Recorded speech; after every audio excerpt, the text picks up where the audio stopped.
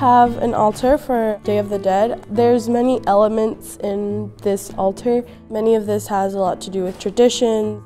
Different hands have helped construct this altar. Some of those are student hands, some of those are moms and dads that have put things here as well, and then also staff members contributing that. So for me, it's a really nice way of expressing and expanding and strengthening our culture here at Clint Small. It's a community piece.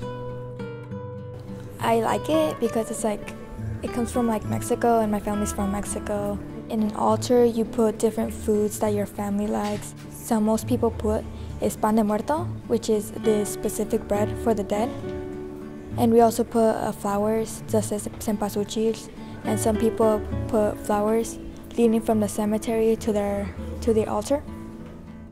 For my family, one of the things we always do every year is leave candles lit up through the night to make the way of the dead or our past easier to our homes and have the warm welcome to them. The photos, we put like different artists and different family members from people's families that passed away, and like different famous people, like musicians, chefs.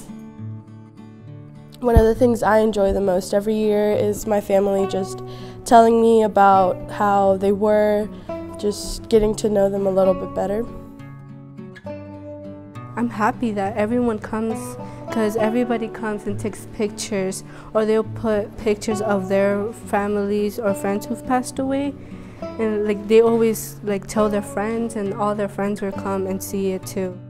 You know, some of these pictures here are from families of staff member on the top. The old pictures are from their families in the Yucatan Peninsula in Mexico. So these family pictures have been brought from another country even. It makes me feel very proud to have this altar here and have it be such a touch point for all the different stakeholders in our school community, the parents, the staff, and of course the students.